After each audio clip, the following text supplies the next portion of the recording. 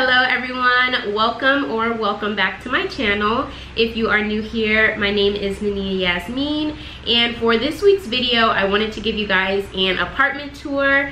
I will be moving out soon. This has been the one and only apartment that I've stayed in since I've been in Taiwan, so it's been 2.5 years and it's time to move on. So before I do so, I wanted to just show you guys my apartment.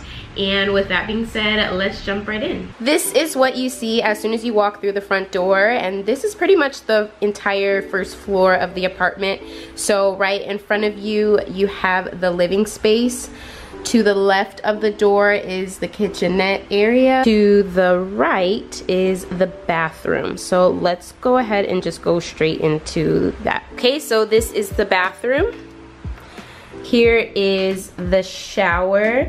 So this is considered a wet room, which is something very common in Taiwan, which basically means your shower is not separate from the rest of the bathroom. You don't have a curtain or anything to separate it. So technically when I take a shower, everything in the bathroom gets wet.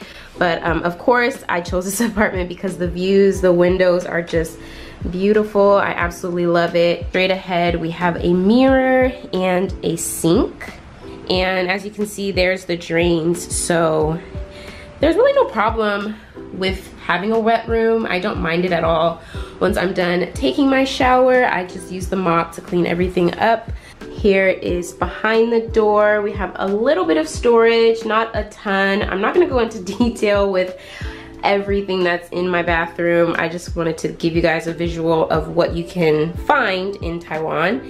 Here's a scale we have in the corner. And then behind the door, we just have a little hook to hang our towels. So I'm in a corner unit, which is why my bathroom has this weird shape to it. The shower head is detachable, so it's really easy to, you know, spray everywhere and clean the entire bathroom. And then of course, we just use this ledge here as storage. And then tucked away in this corner, we have the toilet. So I'll back up here. Now I'm in the shower, and that is pretty much my entire bathroom. Here is the kitchenette of the apartment. It is on the other side of the front door. So this is the background you guys always see in my videos. Right next to the door is our shoe rack. This is where we take our shoes off at the door and wear slippers around the house. And right next to the rack is our electric hot plate. So this is what we use to prepare all of our meals. We did buy this. It didn't come with the apartment. It works just the same as any other electric stove would. The only downside is it is only one eye, so our meals take a lot longer to prepare opposed to a traditional kitchen that has 4 to 5 burners. And here's just some storage. The kitchen is not fully equipped, so it doesn't come with a ton of space, but we do make it work. I have just a bunch of stuff in here that we're leaving for the next tenant. It's our friend who's taking over the lease. And in that second drawer, we just have some Tupperware for him that we're gonna leave as well. And then in this drawer here are the cleaning supplies that we use for the apartment that we're also gonna leave for him as well, so that he has something to get started with. And under the sink has a little bit of storage as well. I forgot to show that. Here is the actual kitchen sink, and then above that we have our drying rack for when we wash the dishes, and right beside that is where we keep all of our seasonings and spices. There's a bit more storage at the top, and then next to all of that is the fridge and microwave.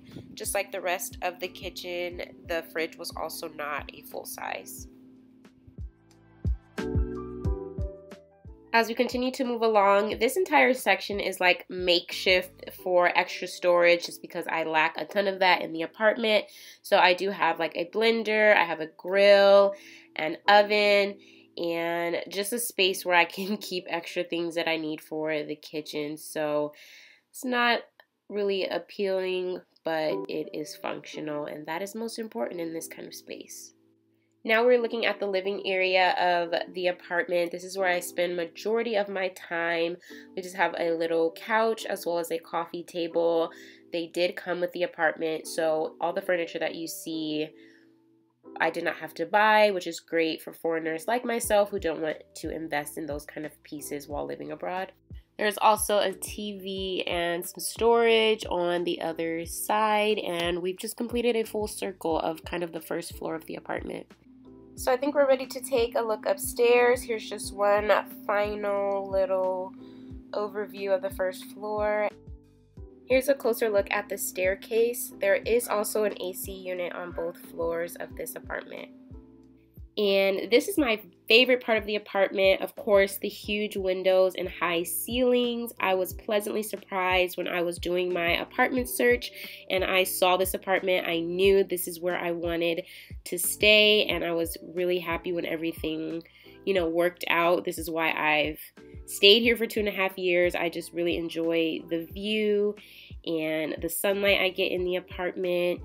Yeah, this was definitely why I chose this space. So we use upstairs really to just sleep. That's the second AC unit I mentioned. The first one is downstairs. We didn't do much up here aside from sleeping. There is a lot of space, but not a lot of storage. So there is room to get creative and kind of figure out a way to, you know, have your clothes and closet set up. But right now we just have the other half of the couch. The other half was also downstairs, and the apartment also came with this bar stool. Here in the back we have even more windows. So as I mentioned before, this is a corner unit, so it is a bit bigger than the other apartments in the building. I did move my mattress around over the course of the 2.5 years. This is just where it's ended up recently. But yeah, as you can see, it's just a big open space. It leaves you a lot of room to be creative with your setup. I apologize for the clothes everywhere. We're literally moving out, y'all, so I didn't try to make it look perfect. This is my apartment. Okay, everyone, so that concludes my impromptu apartment tour. Just a few quick details about this apartment. This is in Hsinchu City, Taiwan. I've been here the entire 2.5 years that I've lived here, and I pay 12,000 NTD a month plus Wi-Fi, which is another 400. So 12,400 every month comes to about 440 USD. I consider it a loft. It's not a 1-bedroom, but it's not a studio. It has 1 bathroom. The apartment did come furnished, and there is laundry on site. It's on the rooftop of the apartment building, so you do have to pay for that, but it is on site. And I think that's it. Sorry, I'm out of breath. Also, I found this apartment through a Facebook group. I just searched Hsinchu City apartments, and there was a Facebook group there, and there were plenty of spaces, and this one fortunately was available before I moved to Taiwan, so that is how I found this place. So you can use that as a source. You can also use a website called 591. It is in Chinese. They don't have an English version available, but you are able, if you can find a way to navigate that website, it could also be useful for you to find apartments. And of course, through me and my husband's business, tzip.com, I will leave the link down below in this description box. If you are looking for housing or an English teaching job, we are available to help you that way as well. But yeah, I think that's it. Thank you guys for tuning in. If you have any other questions, comments, or concerns, feel free to leave them down below. Thank you always for tuning in and supporting, and I will see you guys next time.